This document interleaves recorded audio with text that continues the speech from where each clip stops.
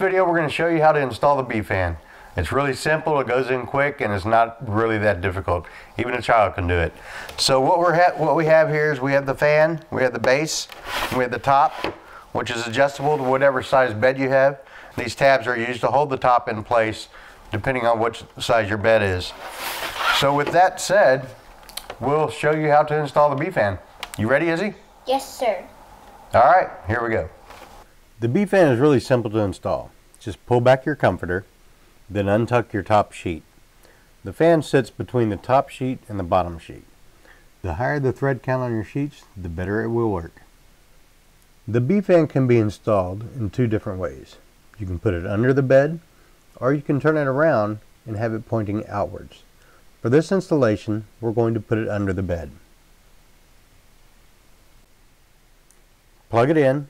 We've already ran the power cord for it, so just plug it in and then set it at the foot of the bed where you're going to use it.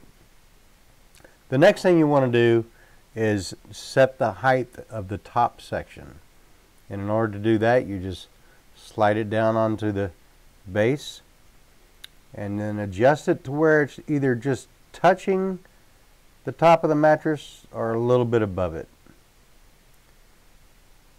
Once you have that set, take a pencil and just mark it where the bottom is going to be.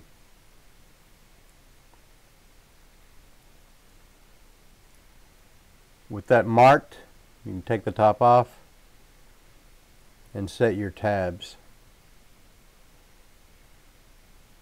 These tabs will not only hold the top in place, but it also stretches the top just a bit and helps to close that air gap.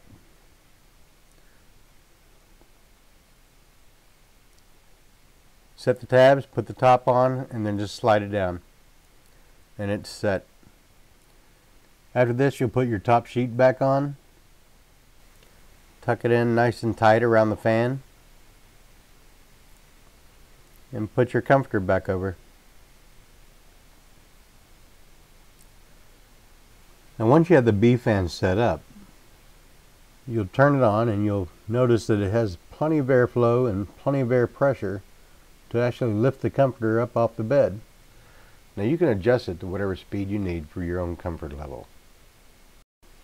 So Izzy asked me if it would be strong enough to lift her toy horse off the bed. I told her of course. So we gave it a try.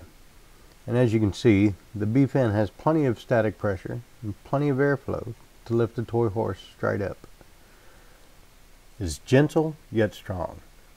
So if you're a hot sleeper for any reason, or if you're just looking to save on your electric bill, this fan is for you.